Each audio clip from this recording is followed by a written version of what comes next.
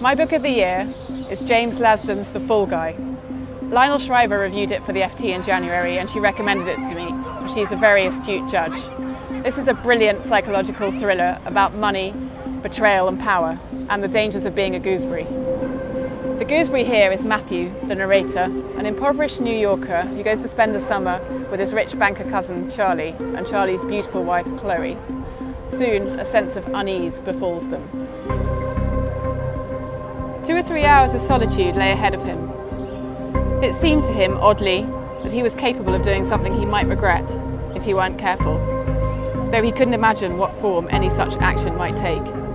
He considered his options. My book for the summer is called The Great Leveller by Walter Scheidel. This book argues that ever since the agricultural revolution 10,000 years ago, whenever there's stability, societies tend to become more unequal. Inequality is cumulative. And what stops it? His answer is very clear. 4 different kinds of violent ruptures have flattened inequality. Mass mobilization warfare, transformative revolution, state failure, and lethal pandemics. I call these the 4 horsemen of leveling. In other words, clever policy devised by economists or politicians doesn't do anything. Only disaster does. We can't want disaster, so we're going to have to live with inequality. It's a depressing conclusion, but it's a very powerful argument. Carlos Magdalena, the plant messiah.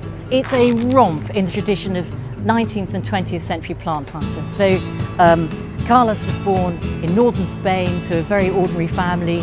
He manages somehow, through an absolute passion and obsession for plants, to find his way to the UK and get into Kew.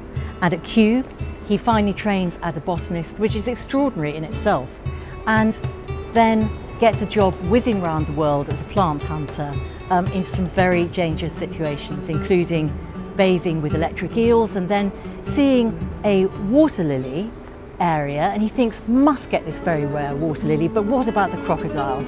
So the water's clear and the water lily pads are far enough apart that he thinks he'll risk it. So he dives into this crocodile infested water and collects the rare seed. It's a great romp.